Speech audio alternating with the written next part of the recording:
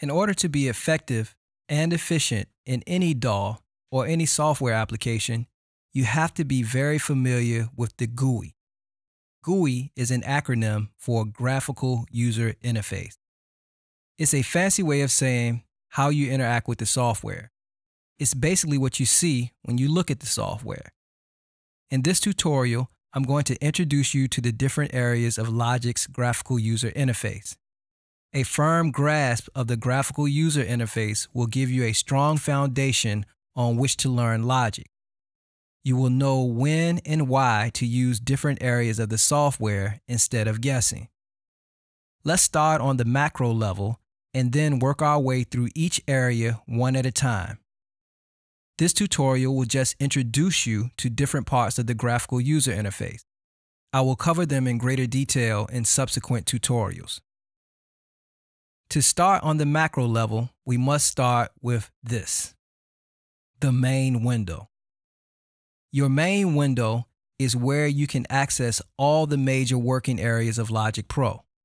As I access the different areas of the user interface, they will populate the main window. Because of this, this window will get very crowded really quickly. So what I want to do is hide my dock. This is the dock. In OS X, they call this the dock. And right now with the dock showing, which is the default behavior of the dock, it is limiting the ability for me to use the entire screen for my main window. To hide the dock, hold down Command-Option and hit D, and it will duck off of your screen. If you want to see the dock again, just take your mouse to the bottom of the screen and your dock is available to you. Once I do that, I'm just going to drag my main window all the way to the bottom of my screen to use all of that space, and put my mouse here and I have access to my dock if I need it. Now, there are two of your working areas already present in the main window: the control bar and the tracks area. Let's start with the control bar. Across the top of the main window is the control bar, which includes buttons that let you access different parts of Logic Pro, as you will see pretty soon. Transport controls to control the project's playback, a master volume slider to adjust the overall volume of the project, and other controls. In the center of the control bar is the LED, where you can view the current playhead position, move the playhead, and set the project's tempo, key, and time signature. The central part of the main window is the tracks area. You record and arrange your musical material in your project on tracks in the tracks area. There are several different types of tracks. 3 examples are here in my project. I have an audio track with audio regions on the track. I have a software instrument track with MIDI regions on the track. And I have a drummer track with a drummer region on the track. When you make a recording, import an audio or a MIDI file, or add an Apple loop, it appears as a region on the selected track. More about regions later. Next, let's discuss the inspector. You can either click this button or hit the letter I to access the inspector. So I'm going to click this button, and this over here is the inspector. Also, if I hit the letter I, it will hide it, and if I hit the letter I, it will show the inspector again. In the inspector, you can view and edit parameters for the selected region, the selected track, and other items. The channel strips for the selected tracks and the output appear in the lower part of the inspector, allowing you to view and quickly edit channel strip parameters and plugins. The library can be accessed with this button or via the shortcut of Y. Y hides it, and Y shows your library.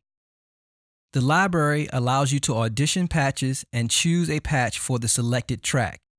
When you choose a patch, those settings are applied to the currently selected track.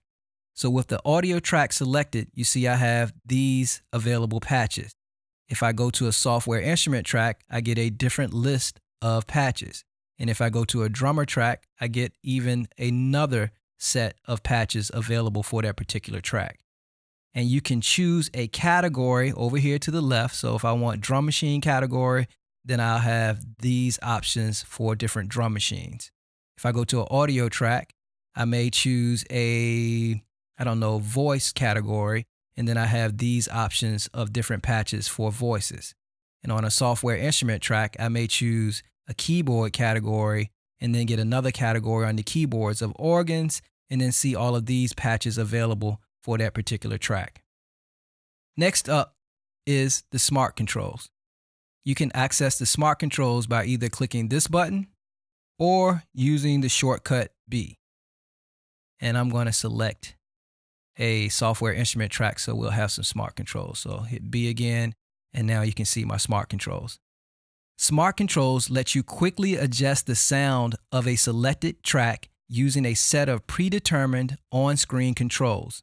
So in this case, I've opened smart controls and I see the screen controls for these look like compressor controls, and these look like controls for the actual virtual instrument on the track.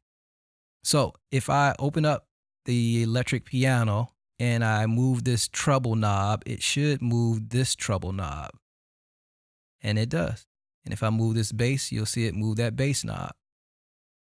Close this out. And then these screen controls control parameters in the compressor plugin. So if I move the threshold, you'll see it adjust the threshold. If I move the ratio, you see it adjust the ratio, so forth and so on. Next is the mixer. I can either click this button or I can use the shortcut X. When you open your mixer, you can also adjust the height of the mixer by putting your mouse here, and you'll see this tool, and you can drag down or up to display the entire mixer. The mixer is where you adjust volume, pan, and other channel strip settings, mute and solo channels, add and edit plugins assigned to channel strips, and control the signal flow of your entire project.